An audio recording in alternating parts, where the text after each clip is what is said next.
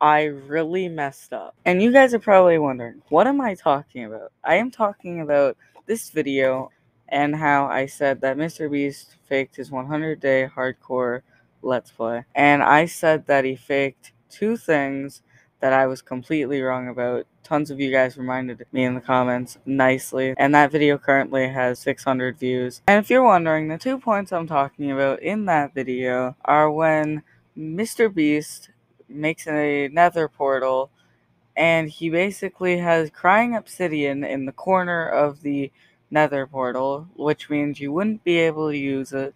And in the next scene, he doesn't have it anymore. And I thought that he went in creative and broke that block and placed a normal piece of obsidian. But there's a weird part about that. I'll tell you guys about that at the end of the video, so stay until the end. And the next scene is when TechnoBlade falls into the lava. He has a fire protection potion, and in the entire video, there's no point in the video where it shows him getting the fire protection potion. So I thought they got it in creative, but guess what they did?